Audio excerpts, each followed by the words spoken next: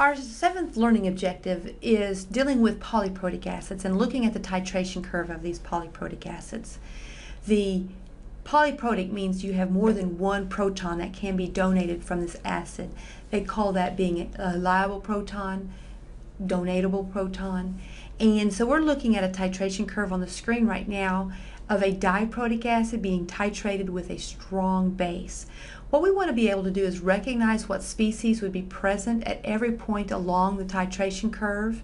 We'll consider the pHs at those equivalence points, but we will not actually calculate pHs during a polyprotic acid titration.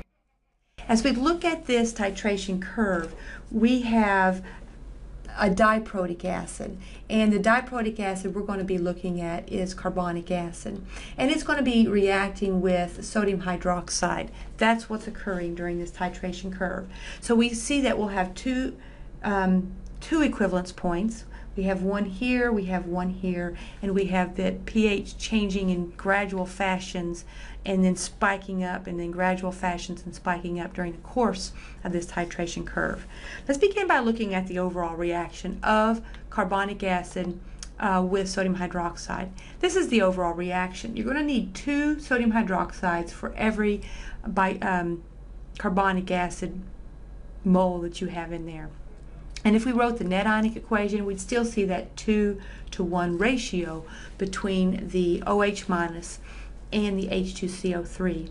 But when this reaction takes place, an OH doesn't pull off both protons off the carbonic acid at a time. What it does is it occurs in a stepwise fashion. What do I mean by that? Well, the first step will be the removal of the first proton. It'll be the easiest one to pull off of the H2CO3. So we will be removing one of these protons and forming the bicarbonate ion during this first titration curve.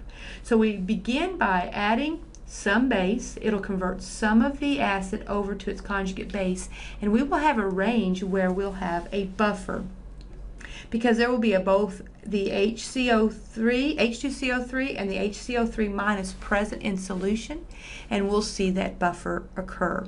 So there'll be a gradual increase, and eventually you will be at the equivalence point. And when you're at your equivalence point, you will have converted all of your base and all of your H2CO3 over to the bicarbonate ion.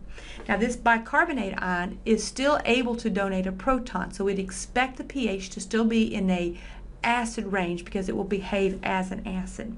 So let's look at the curve. We're looking at the area inside this blue box, and we are once again considering H2CO3 and one of the OH minuses converting over to the bicarbonate ion and water.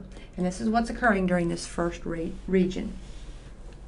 So we see this area of flattening out, sort of, that's occurring at the buffer. So we have a buffer between the bicarbonate ion and the carbonic acid here. We could use the Henderson-Hasselbalch equation to calculate pHs during that range if we were asked to. But like I said, I won't ask you to calculate pHs of these diprotic acids. We hit the equivalence point, and when we're at the equivalence point, we still have a pH of in the acid range, because this thing can still behave as an acid. So we get to this first equivalence point, and then we continue adding OH minus, and then at that point it's going to start taking it off on the second hydrogen. So we have the carbonate ion that got converted in the first equivalence point. The OH is continuing to be added, and we're going to be forming the carbonate ion as we continue on this reaction. So the pH is going to slowly climb. We're once again in a buffer range where we have both the bicarbonate and the carbonate ion both present.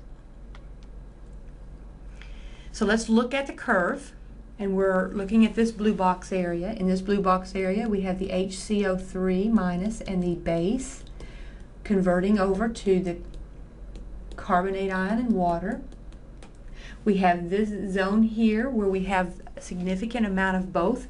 After the climb, it starts leveling out because we have present in solution both, and these are conjugates of each other, and they're weak. So we have that buffer range. We finally reached the point where we've just consumed all of the bicarbonate with the added hydroxide, and there's only carbonate present. And when there's only carbonate present, this is definitely a base, so we see a pH in the base range. So at each point along the curve, we see what's happening. If we keep on adding more and more base after we've reached that equivalence point, we now will climb our pH as there is an increased concentration of OH minus. So there's both OH minus and CO3 2 minus in the solution. It's definitely basic and it'll continue to climb.